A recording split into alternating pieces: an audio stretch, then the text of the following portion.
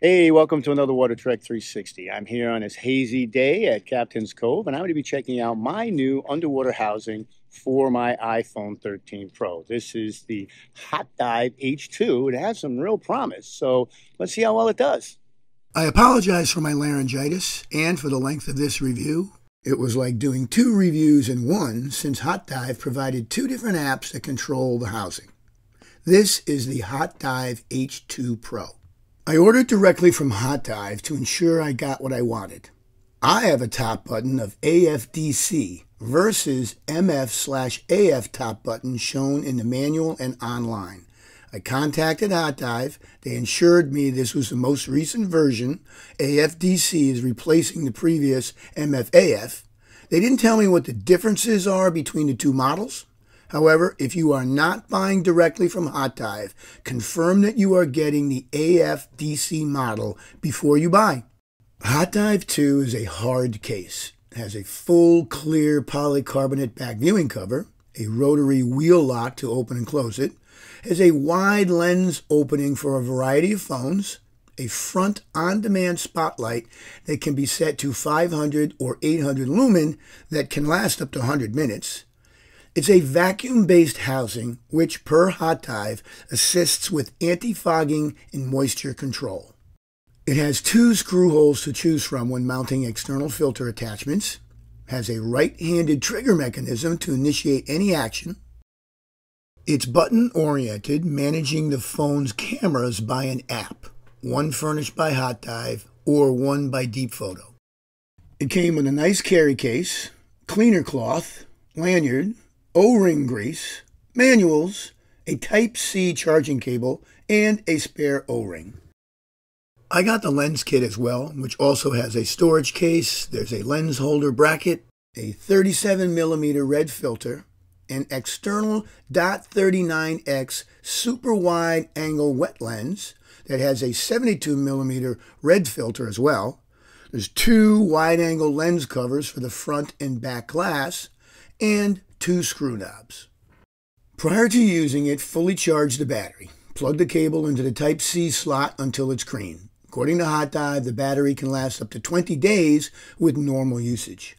It took about 3 hours for mine to charge initially. Inside there is a white sticky nano pad. To use it, peel off the plastic seal that came with it. When you are ready, press the phone down on it and align it to where you want your phone to be. I suggest as high up as possible. If you don't, you can get a bright spot reflecting off the front glass from ambient light coming through the back of the housing, as you see here. Download the HotDIve app from the App Store. Once loaded, go to Settings and make sure you put it into airplane mode. You set Auto Lock to Never, and you shut off all notifications under Phone Settings. Turn on the Bluetooth switch in the upper right-hand corner. Open the app, select To Dive. It will prompt you to select your device. If it doesn't show up at first, hit No Link, go back, and hit To Dive again. Then select Pair for Request. It will prompt you for accessing your photos, microphone, etc.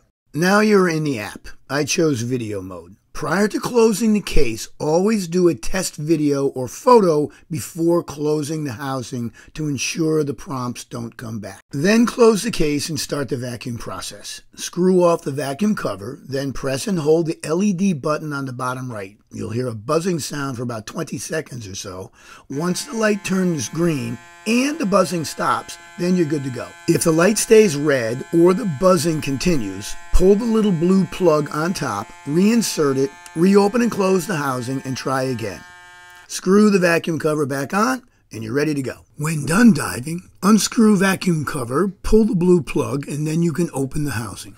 There are two battery indicators. The one on the left is for the housing, and the one on the right is for the phone. To navigate the app, use the menu to select base changes, the up-down arrow to navigate through selections, the menu button, and AFDC are normally the select buttons.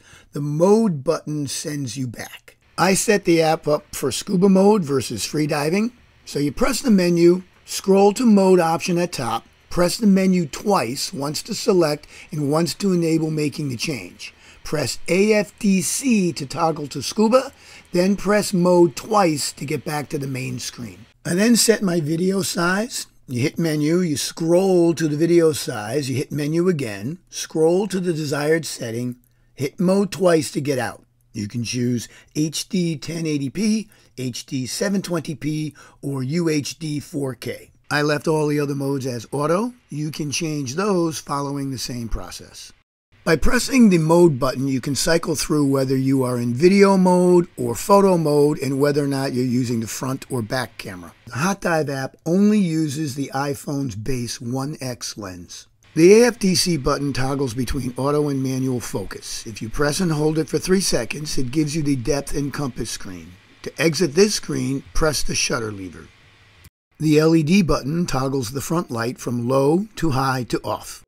The up-down arrow keys while you are in photo or video zooms in and out of the frame. Remember, the more you zoom, the grainier it gets. It also has a dive log available if you want to use it. The HotDIve app will store your files as long-named temporary files like this.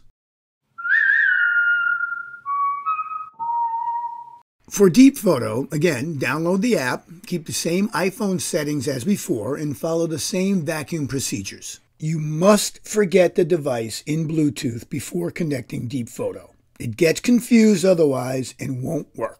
Pair the device and then do a test video or photo prior to closing the housing to prevent any prompts. Like HotDIve, it has a remaining battery indicator. The one on the left is the iPhone, the camera icon is the housing. App navigation is a little easier. Buttons align to the feature next to it. On one end, AFDC is mode, and down arrow is gallery. The first thing I wanted to do is bump up the FPS from 30 to 60. If you go to mode and select 4K video, you see it only showed 30 FPS. I went back, selected camera, selected lens, and then selected wide. Then, once I navigated back to mode and then video 4K, you can now see 60 FPS is also available. The one clear difference between these apps is that Deep Photo actually uses the different lenses of the iPhone. You have triple and ultra wide, which use the wide angle lens. Wide uses the primary 1x lens. Tele uses the zoom lens, and Face uses the selfie camera. And that's a clear improvement. I'm not going into all the features, exposure, focus, ISO, even zoom. Since this app is easier to use, I trust you can figure it out.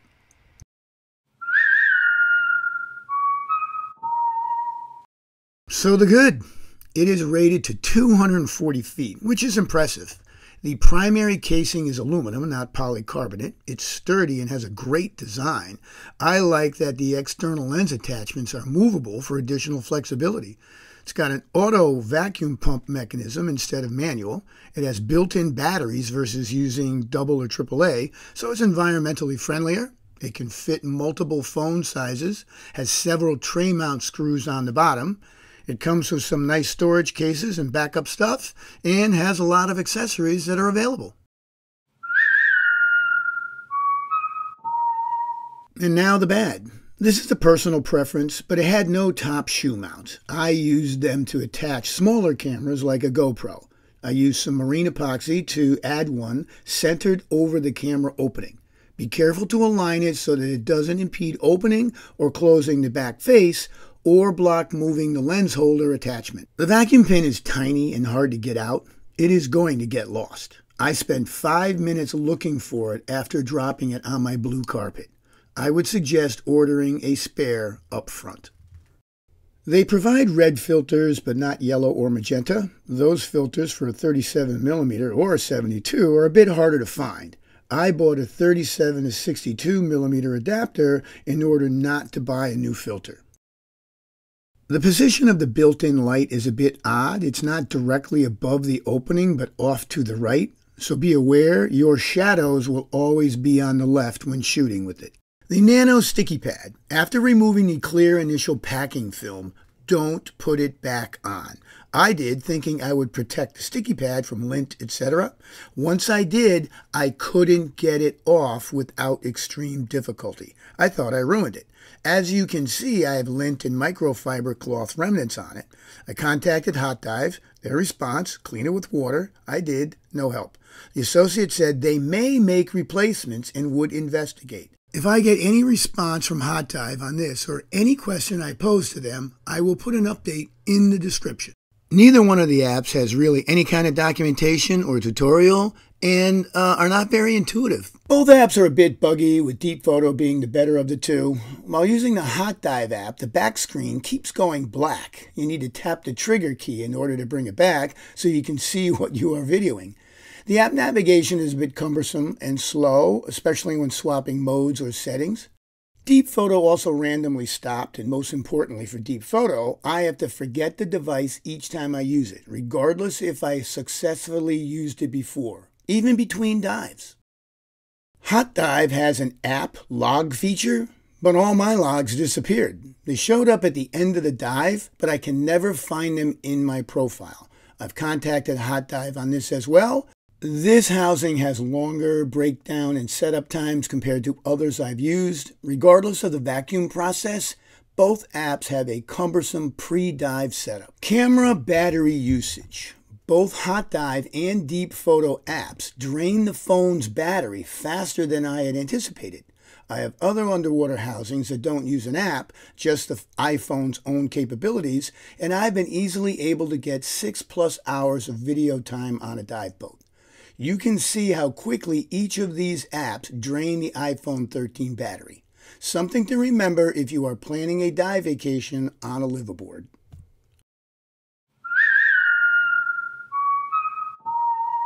And now the big uglies. It's challenging enough neither app can do video modes like cinematic, slow-mo, etc., or action mode with the new iPhone 14. Worse, the HotDIve app bypasses all of the phone's stabilization AI. At first, I wasn't sure if it was me. The video was terrible, choppy, grainy. Initially, I had it set to HD 1080p. I reset it to UHD 4K, same issue. HotDIve's UHD 4K was H.264 versus the more efficient HEVC or H.265. I would have thought I would have had more issue with Deep Photo's codec, PAL. PAL is mostly used in Asia. My understanding, PAL movies are sped up by almost 4% to make up for frame differences. That may explain the choppiness in the HotDIve videos, if the app is doing that internally. My base iPhone videos have BT 2020. Granted, in Final Cut Pro, I have to swap the codec from HDR 709 to HLG 709, but I think the color's better. I even tested AirDrop with the all data options on. I tried setting camera option to show PAL formats and recorded at 25 FPS PAL. I couldn't see a real difference. While Deep Photo has a better workflow and uses all 3 lenses, at this time it requires a subscription fee of $24 annually or a monthly fee of $250. A bigger issue is the anti-fog film. It's already scuffed, not by me trying to clean it, but from normal everyday contact with the phone. It only took 2 dives. Additionally, I got fogginess in every test video. What was it? Did I need a desiccant? So what's the purpose of the vacuum? On average, in my tests, the water temperature was only 72 degrees, yet I had the same results with both apps. It turns out it's the anti-fog filter that's creating the fog. I then tested both my iPhones outside the housing and then inside the housing, shooting the same messy workspace. As you can see, the HotDIve video had a distinct haze, especially around lighting. I contacted HotDIve on how to address the anti-fog issues. Can I remove the film, replace it? How do I fix it? If it's permanent, how do I use this housing without degraded video? To date, no answer. Lastly, I purchased this housing knowing I was going to upgrade to the iPhone 14 Pro. HotDIve's site states specifically it can support the iPhone 14 Pro. Apparently, they looked at the base length, width, and depth of the phone's case. They did not take into account the camera's bump up. On the 14 Pro, the cameras extend 4.18 millimeters beyond the rest of the body. So while the length and width are relatively similar to the 13, the overall thickness with camera is over 3/4 of a millimeter greater on the iPhone 14 Pro. That was just enough for the nano sticky pad to no longer work, no matter what I did. Again, I used my 3D printer and I made my own sleeve for the 14 Pro. While it works, the 14 Pro still scuffs the anti-fog film, just in different places. I retested in shallow water with the 14 Pro, only 25 feet or so, and the O-ring seal held. But with the additional pressure against the back housing and the front glass, due to the additional camera bump out, I'm not sure whether the 240-foot depth rating is still viable.